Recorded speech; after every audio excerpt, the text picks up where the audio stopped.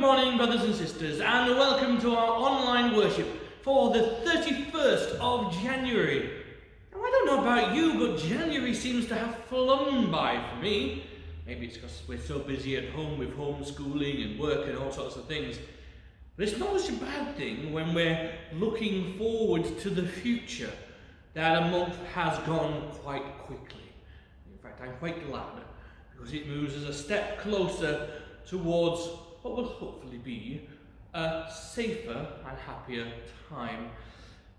We'll begin, as we always do, with our reading for the watchword, and our Old Testament reading comes from 1 Chronicles chapter 29 verse 9. For with a single mind they had offered freely to the Lord, made their offering to the Lord with a whole heart. And our hymn verse is that wonderful Francis of Assisi, all creatures of our God and King, lift up your voice and with us sing, Hallelujah, Hallelujah. Thou burning sun with golden beam, thou silver moon with softer gleam, O praise him, Hallelujah, Hallelujah, Hallelujah. The New Testament is from Paul's second letter to the Corinthians, chapter 9, verse 7. God loves a cheerful giver. And a little thought, and according to Dr. Spooner, God gives a cheerful liver. Therefore, we live cheerfully. I love Spoonerisms. I had a teacher at school, Mr. Pollard, who was my form teacher. He was a great, funny and kind man, and he used to do Spoonerisms all the time. So I love a Spoonerism. So instead of God loves a cheerful giver, God gives a cheerful liver. I like that. Therefore, we live cheerfully. In our prayers for the coming week, we're asked to remember the brothers and sisters at the Harold Road congregation and that of their minister, Sister Christine Emmanuel. Our first hymn will see us bringing praise to the Lord as we sing, Lift Up Your Hearts.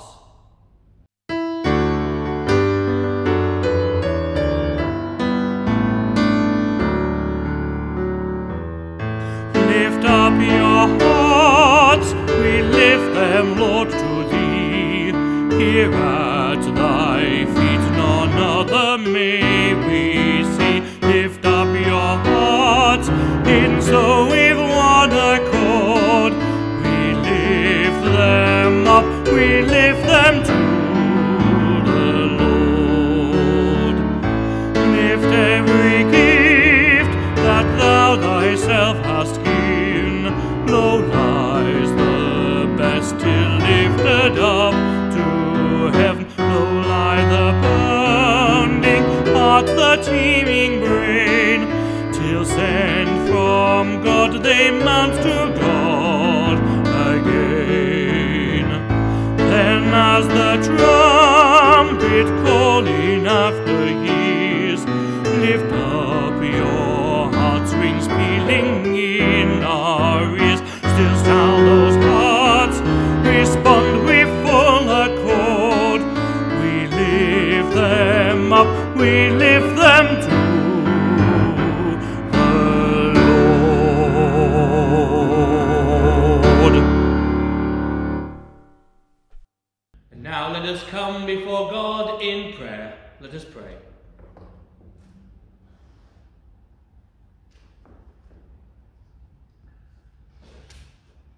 Loving, gracious God, we lift up our voice and bring you our prayers. We are grateful, Lord, for all that you have given to us. We thank you that you continue to walk along this path with us, and that you carry us when we need carrying. You lead us where we need leading. And you comfort when we need comfort. Lord, we thank you and offer you the praises you so richly deserve for all those around us who have given us messages of hope and love, comfort and support. For those who have made a phone call, made a visit, brought us food, or done anything that, even though it might seem on the face of it a small gesture, has meant the world to us. We thank you for your messengers of hope. We know, Lord, that it is difficult sometimes to keep our spirits up. But we pray that you keep sending those messages of hope so that we can be filled with your Spirit and move forward. We acknowledge all the pain that we have felt and that has been felt by those around us. As we acknowledge the deaths of over 100,000 people from COVID over this last, not even a year. Every single one of those lives lost leaves a family torn and grieving. We pray for your support and your love to be outpoured onto all the pain and the anguish that is being felt and that is being felt.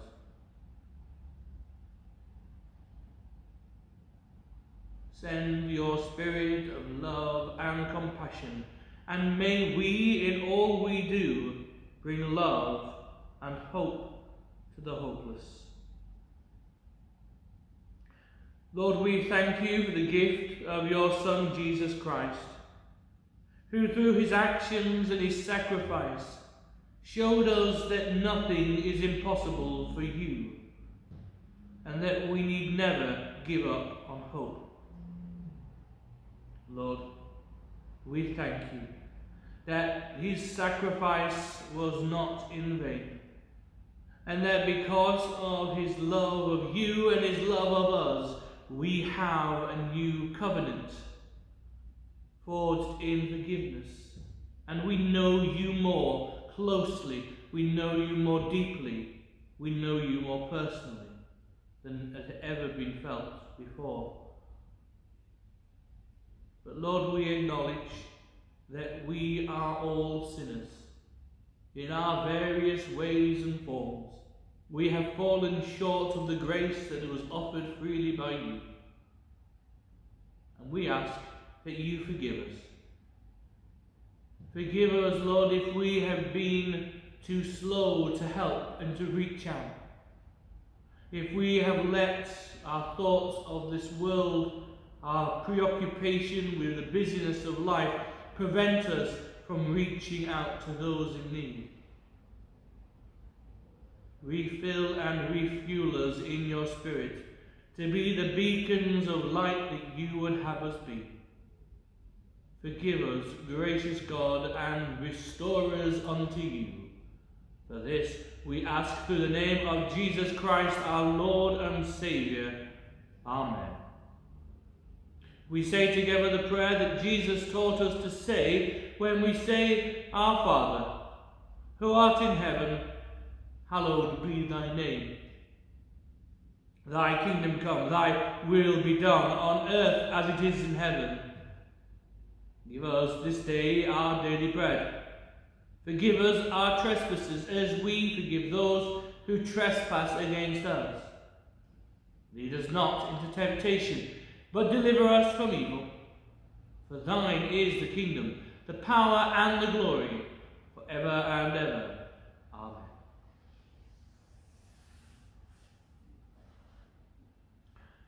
We will now hear our readings from Scripture. Our Old Testament reading comes from Genesis chapter 15. After this, the word of the Lord came to Abram in a vision. Do not be afraid, Abram, I am your shield, I am your great reward. But Abram said, O sovereign Lord, what can you give me, since I remain childless, and the one who will inherit my estate is Eliezer of Damascus? And Abram said, You have given me no children, and so a servant in my household will be my heir. Then the word of the Lord came to him. This man will not be your heir, but a son coming from your own body will be your heir. He took him outside and said, look up at the heavens and count the stars, if indeed you can, Canberra. Then he said to him, so shall your offspring be. Abraham believed the Lord, and he credited it to him as righteousness. He also said to him, I am the Lord, who brought you out of Ur, of the Chaldeans, to give you this land, to take possession of it. But Abraham said, O sovereign Lord, how can I know that I shall gain possession of it? So the Lord said to him, bring me a heifer, a goat and a ram, each 3 years old, along with a dove and a young pigeon. Abraham brought all of these to him, cut them in two, and arranged the halves opposite each other. The birds, however, he did not cut in half. The birds of prey came down on the carcass, but Abraham drove them away. As the sun was setting, Abraham fell into a deep sleep, and a thick and dreadful darkness came over him. And the Lord said to him, know for certain that your descendants will be strangers in a country not their own, and they will be enslaved and ill-treated for 400 years. But I will punish the nation they serve as slaves, and afterwards they will come out with great possessions. You, however, will go to your fathers in peace and be buried at a good old age. In the 4th generation your descendants will come back here, for the sin of the Amorites has not yet reached its full measure. When the sun had set and darkness had fallen, a smoking brazier with a blazing torch appeared and passed between the pieces. On that day the Lord made a covenant with Abraham and said, to your descendants I give this land, from the river of Egypt to the great river, the Euphrates, the land of the Kenites, the Kenzinites, the Kadmonites, Hittites, Perizzites, Raphaites, Amorites, Canaanites, Girgashites, and Jebusites. This is the word of the Lord, thanks be to God. And it's easy for me to say. We now hand over to Sister Sonia, who is going to read us our New Testament reading. Good morning, church. Today's reading is taken from Mark 1, verses 21 to 28. Jesus drives out an evil spirit. They went to Capernaum, and when the Sabbath came, Jesus went into the synagogue and began to teach. The people were amazed at his teaching, because he taught them as one who had authority, not as teachers of the law. Just then a man in the synagogue, who was possessed by an evil spirit, cried out, "What do you want with us, Jesus of Nazareth? Have you come to destroy us? I know who you are, the Holy One of God." "Be quiet," said Jesus sternly. "Come out of him." The evil spirit shook the man violently and came out of him with a shriek. The people were all so amazed that they asked each other, "What is this, a new teaching, and with authority? He even gives orders to evil spirits, and they obey him." News about him spread quickly over the whole region of Galilee. This is the word of the Lord. We are going to sing a wonderful hymn now called "God's Spirit is Deep in My Heart." It's based on the reading from Mark's Gospel, and it has the wonderful chorus that "He sent me to bring the good news to the poor." Now, it is a bit of fun. It's a fun hymn. And I remember a couple of years ago when I played this at Synod, we had a couple of German guests. I'm afraid I'm deeply ashamed because I can't remember what her name was. But Jill Volt. But yes, that was her. And she said to me after I finished playing this on the piano, she said, "I felt like I was in a Bavarian beer hall." She didn't know, I wanted to be swaying along. So listen, when you're singing this hymn, I want you to enjoy yourself. And because God gives us good news, emphasis on the good, we should enjoy what we can. when we can. So let's have a little bit of fun and sing this beautiful and fun hymn, God's Spirit is Deep in My Heart.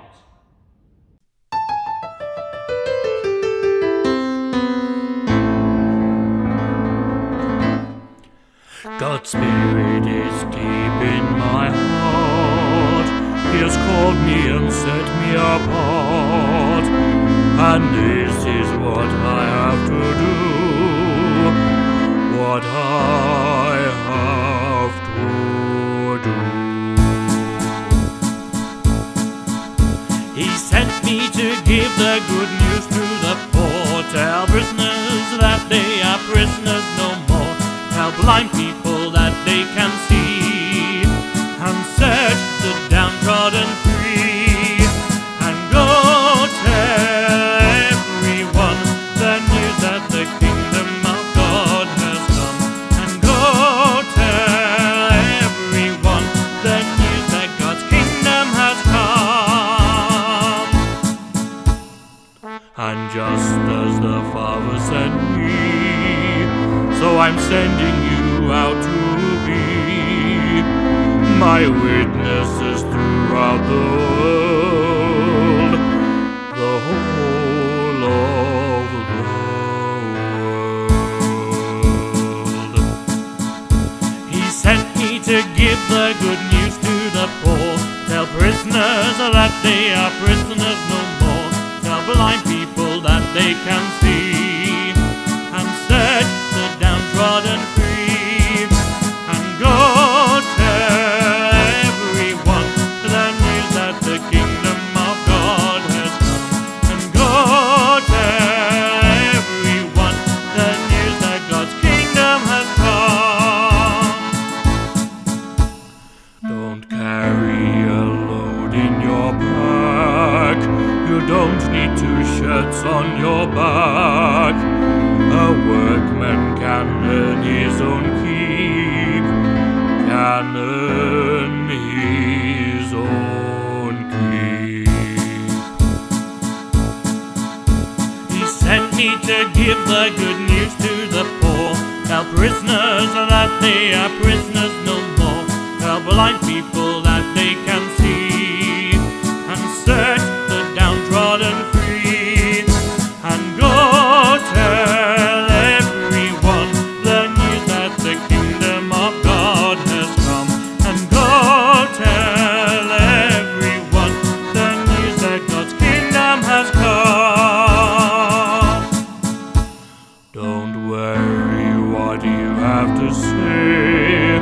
Don't worry, because on that day God's Spirit will speak in your heart, will speak in your heart. He sent me to give the good news to the poor, tell prisoners that they are prisoners no more, tell blind people that they can see, and set the downtrodden free, and go tell everyone the news that the kingdom of God has come, and go tell everyone the news that God's kingdom has come.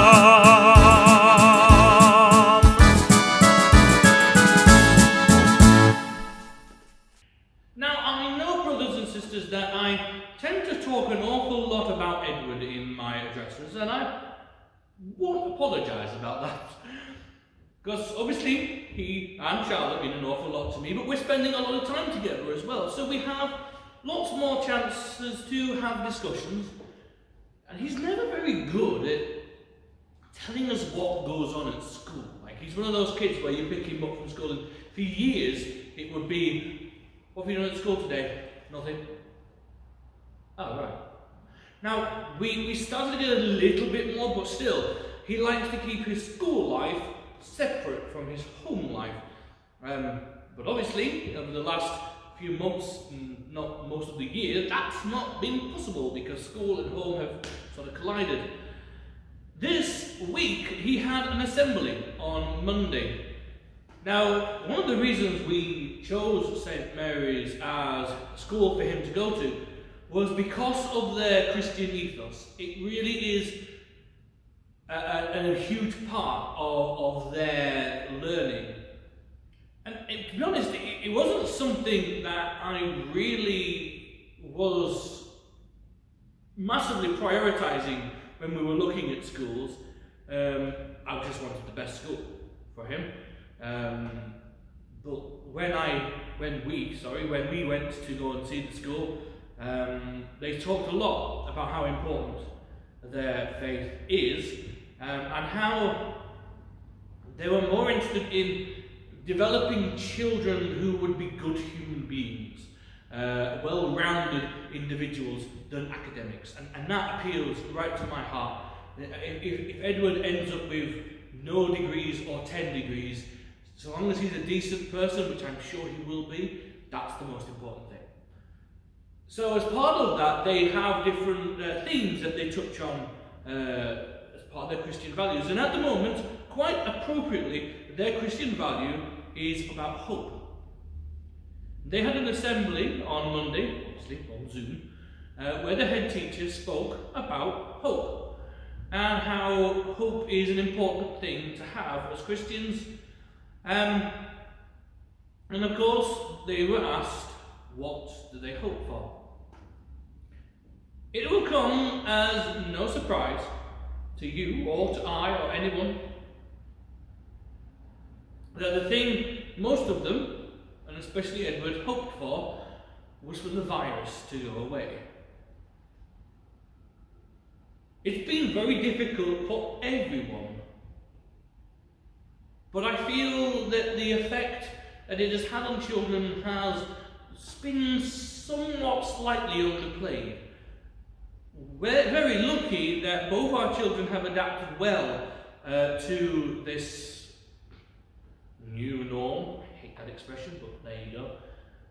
And have adapted to being at home well, and we're doing okay with the homeschooling side of things, touching wood as I say it. But I know that that's not the case for many children. Many children are really struggling with the lack of routine. Many children don't have access to the internet freely and easily. You know, there's families with many children that don't have access each for them to be able to do their work. It's a really difficult time. And so, the message of hope is crucial.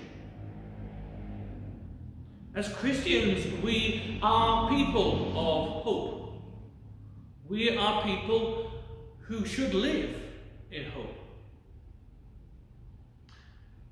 Whenever I think about hope, I think about one expression that Archbishop Desmond Tutu used. He was asked about how he kept going during the apartheid oppression and how he kept going through the many challenges that he faced. And he used this expression. He said, "I am a prisoner of hope." A prisoner of hope. He simply had no option but to hope. He was trapped by hope, if you like.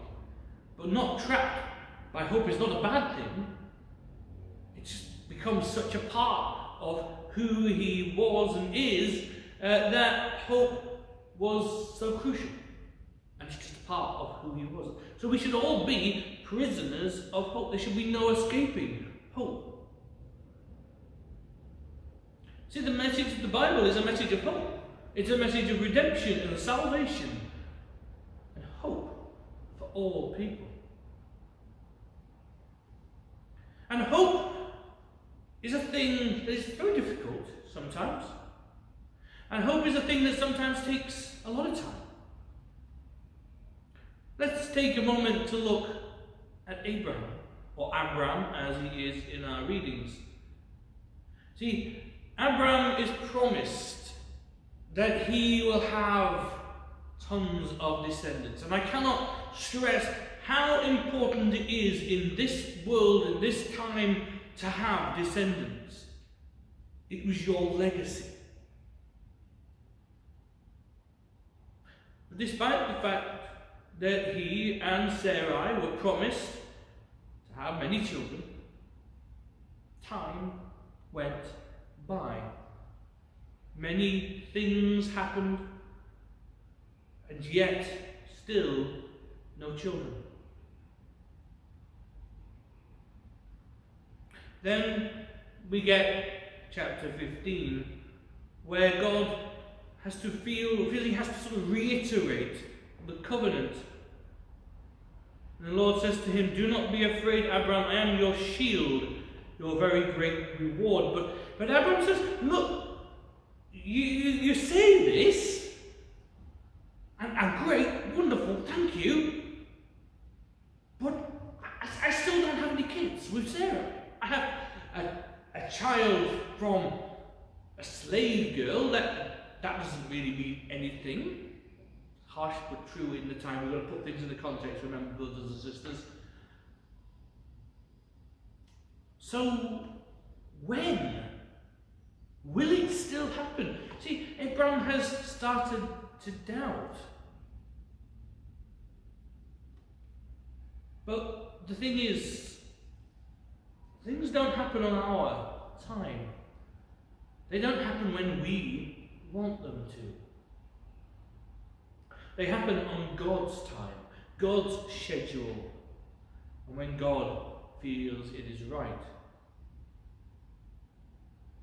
So the Lord reiterates his covenant, and shortly after this, then they do indeed have a child.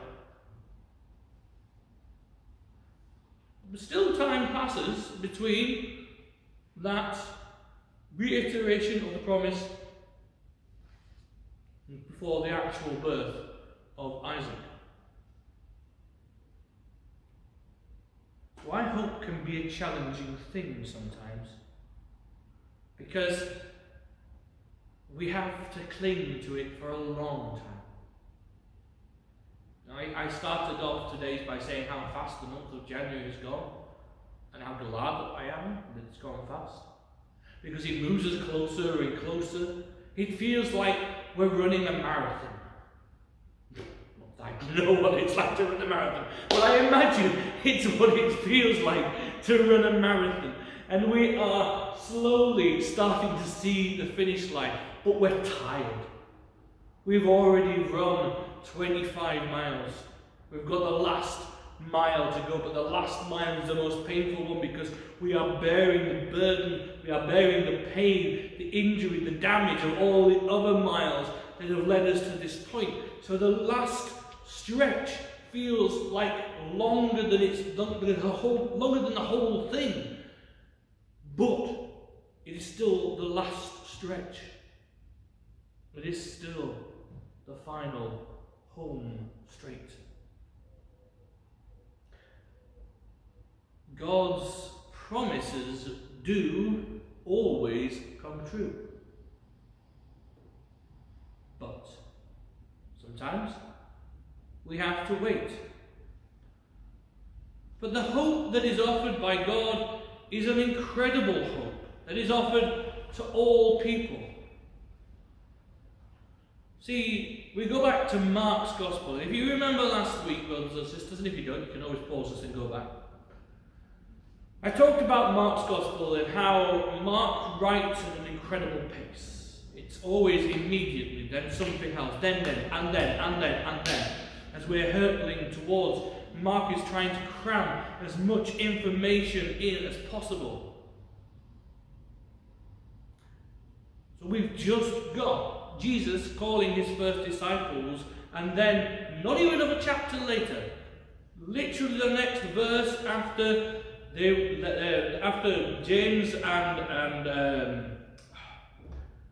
James and his brother John, left Zebedee, or they left him in the boat and then they followed him. Just after that, we get Jesus starting his ministry. He's drawn his team together, and now he begins. And he begins in a very traditional sort of way, really. He begins in the temple, in the synagogue, on the Sabbath. began to teach. There's been thousands, hundreds of thousands, millions of preachers, of prophets, of missionaries, evangelists. There's only ever been one Christ. See, even before him, there had been thousands and thousands of rabbis and priests and teachers of the law. But as Jesus begins to speak, the people are amazed at his teaching, because he taught as one having authority, not as the teachers of the law. Think about that for a moment. You're a teacher. You try your best to do everything you can to get the message across. You preach, you do all those sorts of things, and then Jesus comes along and does things so differently, so powerfully. He teaches as one with authority. Mark doesn't tell us what he actually says, but he tells us the impact.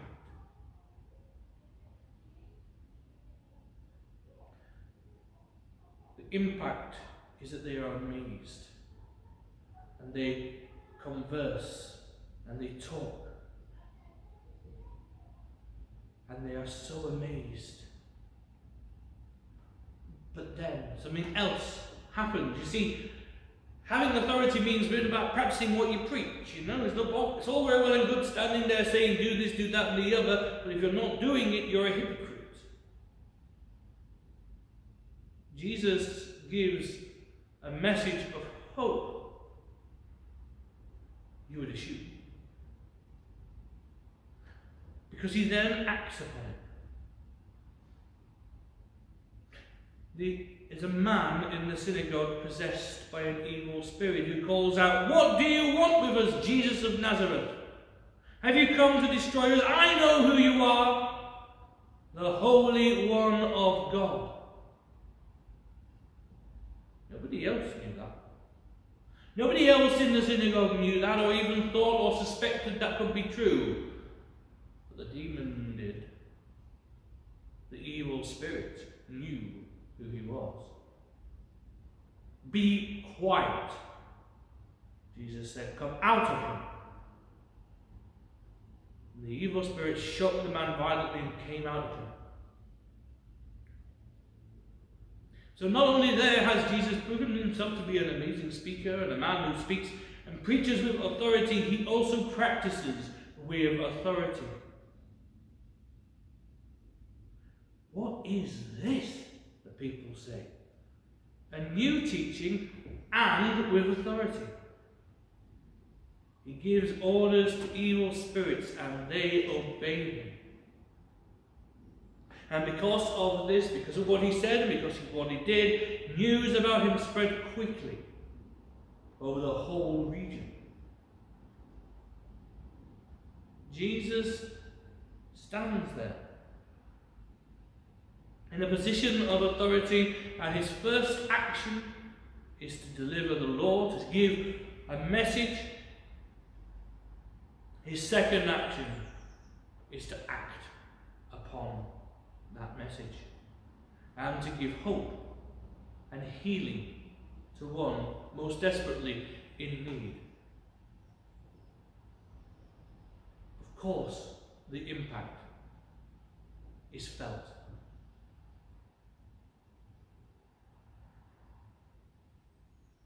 We are in desperate need of hope. But in order to bring about hope, in order to bring about a brighter future, we have to be active parts of that. We have to be active in the movement of hope.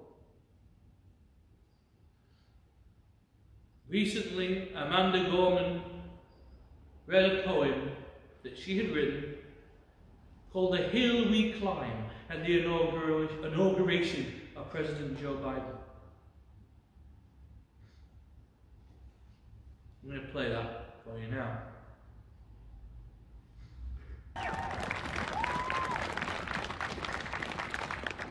Mr. President, Dr. Biden, Madam Vice President, Mr. Emhoff, Americans, and the world. When day comes, we ask ourselves, where can we find light in this never-ending shade? The loss we carry, a sea we must wade. We've braved the belly of the beast. We've learned that quiet isn't always peace. In the norms and notions of what just isn't always just is. And yet the dawn is hours before we knew it. Somehow we do it. Somehow we've weathered and witnessed a nation that isn't broken, but simply unfinished. We, the successors of a country and a time where a skinny black girl descended from slaves and raised by a single mother can dream of becoming president, only to find herself reciting for one. And yes, we are far from polished, far from pristine, but that doesn't mean we are striving to form a union that is perfect. We are striving to forge our union with purpose, to compose a country committed to all cultures, colors, characters, and conditions of man. And so we lift our gazes not to what stands between us, but what stands before us. We close the divide because we know to put our future first, we must first put our differences aside. We lay down our arms so we can reach out our arms to one another. We seek harm to none and harmony for all. Let the globe, if nothing else, say this is true.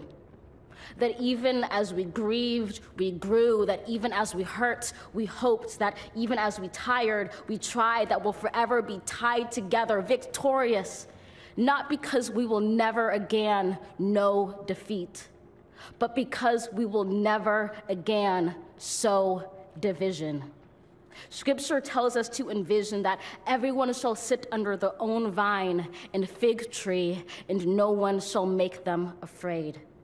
If we're to live up to our own time, then victory won't lie in the blade, but in all the bridges we've made. That is the promised glade, the hill we climb, if only we dare it, because being American is more than a pride we inherit. It's the past we step into and how we repair it.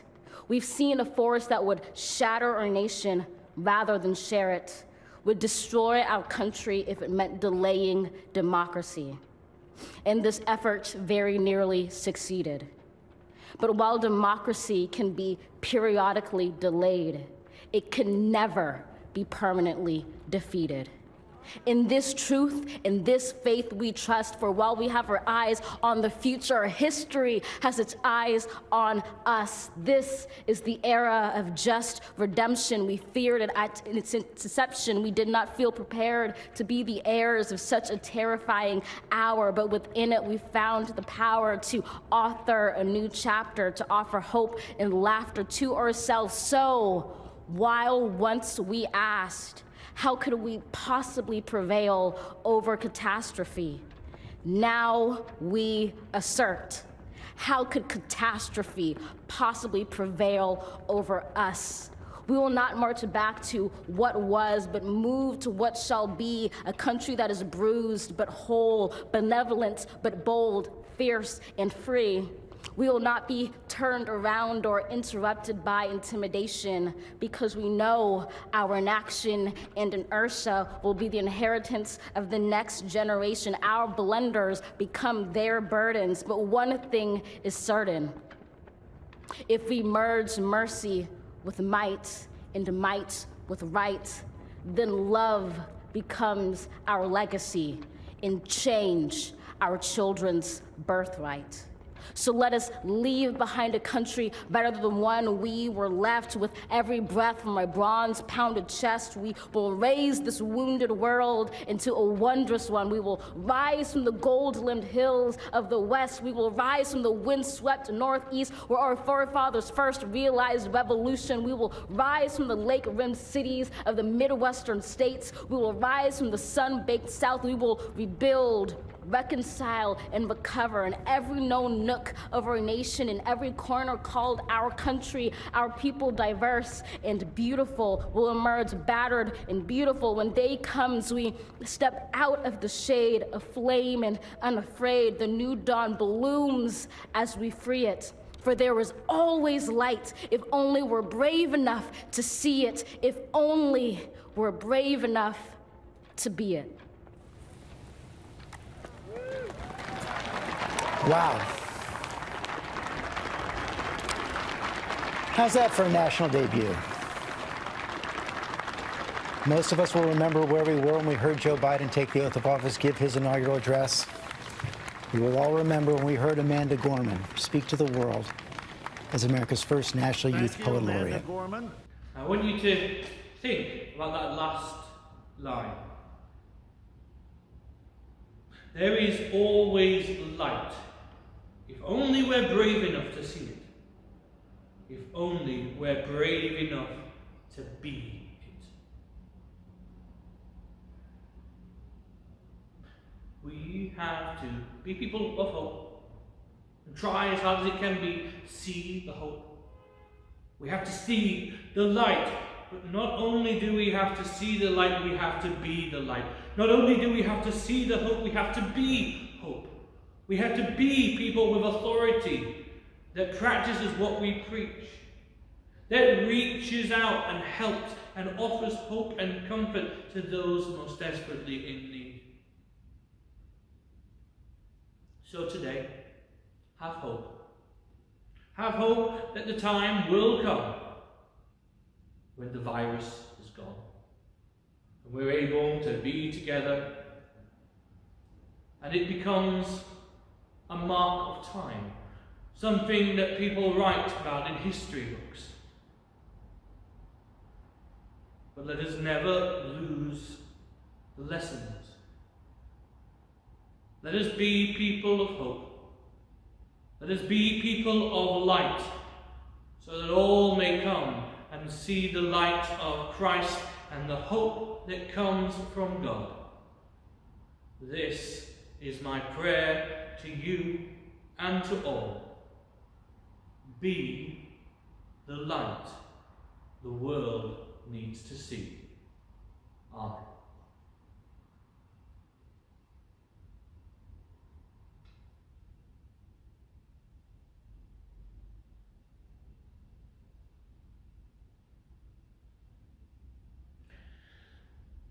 Our final hymn is a hymn of dedication and of service. As we think about how we can be the light, dedicate our lives to God's service by saying, "Take my life and let it be consecrated, Lord, to thee."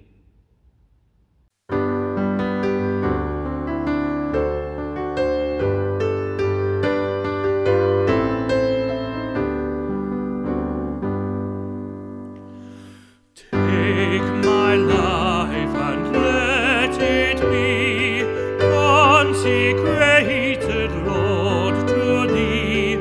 Take my moments and my days, let them flow in ceaseless praise.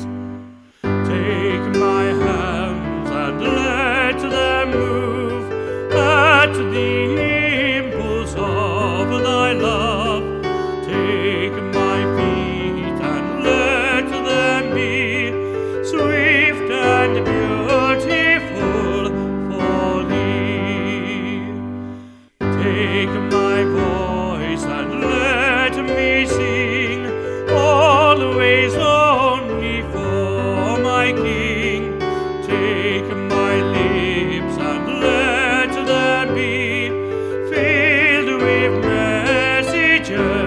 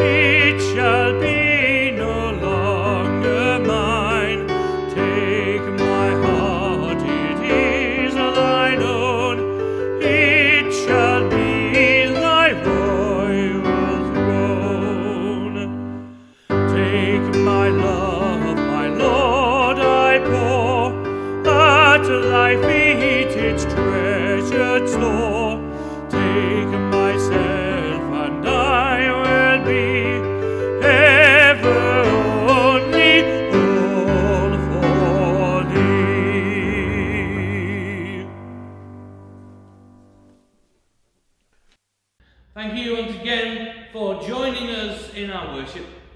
We'll be back same time next week. And I offer you now this final blessing.